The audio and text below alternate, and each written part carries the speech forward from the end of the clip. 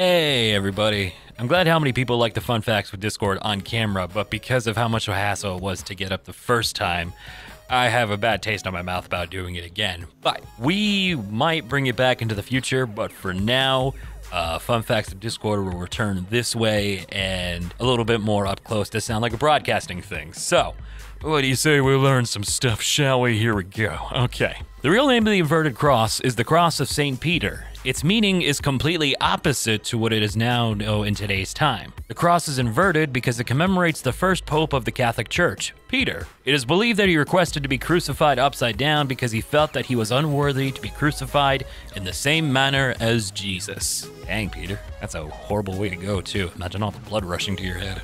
A cat can sense when a human is sad, hurt, or dying, so they go to the human and purr at a specific frequency to comfort them, meaning that they have a built-in comfort your loved ones, and people still think they're assholes. I mean, you could still be an asshole and be comforting. It's called being a family member. I don't know, just saying.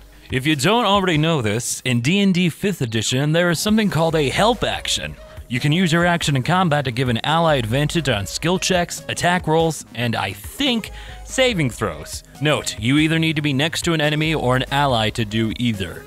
This is good to know. Masahiro Sakurai, the creator of Kirby and Super Smash Bros. Series, along with helping direct Kid Icarus Uprising, did not know there was going to be a Super Smash Bros. Game on the Wii until Reggie announced it at E3 2006.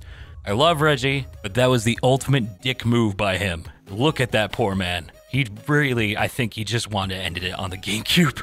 In a Greek myth, Pygmalion, either way I'm gonna be wrong, made a statue that was basically the first waifu pillow. But when the festival of Aphrodite came around, he begs her to bring her waifu to laifu. Oh, now that is a power move. The Bible is called the Bible because it comes from the Greek word for book, biblion. There is another word for book that is interchangeable, bublion. That means that the Bible could have been called the Buble. Well, I'm waiting to get struck by lightning right now. Nope, oh, all right, cool. The French refer to anything baguette stick-shaped as a type of baguette. Example, a drumstick is a drum baguette. This means that Harry Potter's wand is a magic baguette.